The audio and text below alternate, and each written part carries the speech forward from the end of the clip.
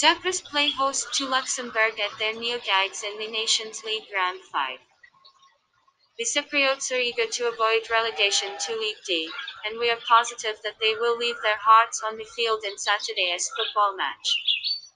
It is to be noted, though, that Cyprus were more than fortunate not to suffer a loss to Azerbaijan in their last group game, with Kyriev failing to convert a penalty kick after 27 minutes. Luxembourg, on the other hand, aim to build on back-to-back wins over Cyprus and Montenegro, and we are positive that they will stick to their attacking style of play. Since both sides are likely to go for a win in the Neogags showdown, we believe that there is a big value in betting on both teams to score.